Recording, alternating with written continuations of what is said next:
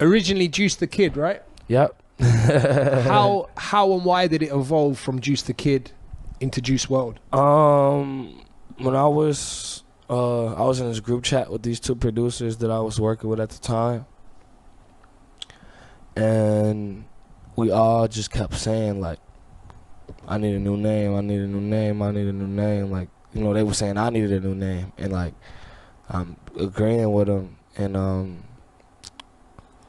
I got WRLD from my handle, from one of my social media handles, and I couldn't spell it like WRLD is like actually spelled, cause somebody already had that name. Right. So like it ended up being WRLD, and then I think that just stuck. I was like, you know what, how about I just change my name to Juice WRLD, and then it was that.